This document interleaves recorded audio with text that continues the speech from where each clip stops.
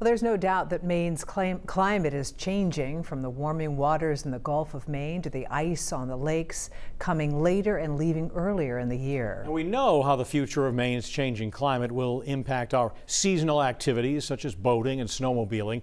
But how will the warming waters affect the hundreds of species of fish in Maine? In our ongoing series on Maine's changing climate, News Center Maine's Jack Molman shows us how researchers are looking to an ancient species of fish to answer a question about the future. What do you do when the leaves change, the temperature drops, but your local pond hasn't frozen over yet? You get in one last fishing trip. But this duo of graduate students from UMaine and Orono is after the elusive and extremely rare Arctic char. Ah, those are beautiful. The fish, as its name implies, lives in the Arctic Circle in several continents around the world. So why are we in Otis, Maine, 1,500 miles from the Arctic Circle, on a boat with UMaine researchers pulling out 24 of these fish?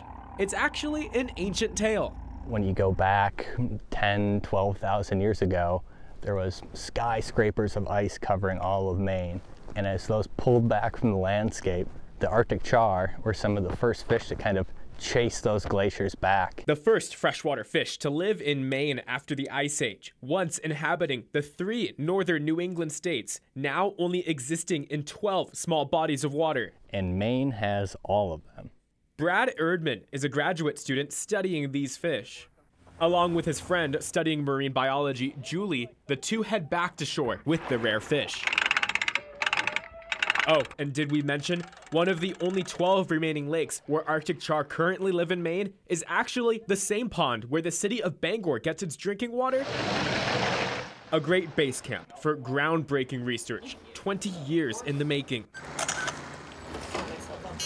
The duo takes each Arctic char, scanning it for a tag and measuring the fish while taking a photo, making sure it's safely under anesthetic before handling the rare fish. Each one of those fish gets a little microchip implanted into it, and we can go back through 20 years worth of data. But why would you go through all of this effort? I think those two things go pretty hand in hand. So these fish were chasing the glaciers, so they're the most cold adapted fish there are.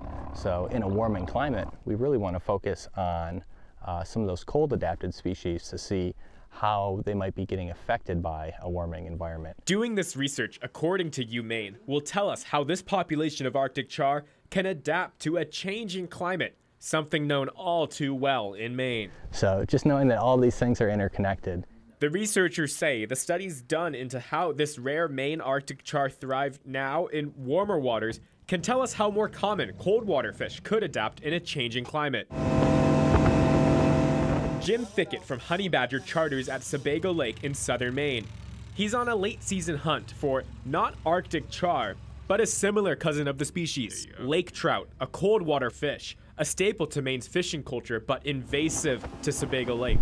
The fishing has changed dramatically in the last, I'd say, 10 years. Jim says lake trout like to stick to the bottom where it's cold, but he's noticed they also start to venture to warm waters to eat food and then return to cold water. As far as the temperature goes, it's hard. This is a really deep lake, so the lake trout and any cold water species can find the temperature water they like to be in. But the question really is there food? Hearing about the research being done about how Arctic char live and adapt in warmer water brings Jim hope for the future of fishing at Sebago Lake, which, like other Maine bodies of water, will continue to warm. Maine lakes, on average, are experiencing visible signs of climate change. That's Dr. Michael Kennison, supervising the work going on in Otis. He says the char have adapted to warmer water by spawning in cooler areas of lakes and learning to eat fish and insects that only exist when that water is warm. These Arctic char populations are sort of a canary in a coal mine for this part of the world. But we have many other cold water fishes that live in our region. What we see with these Arctic char may help us to learn how to make predictions for those species in years to come.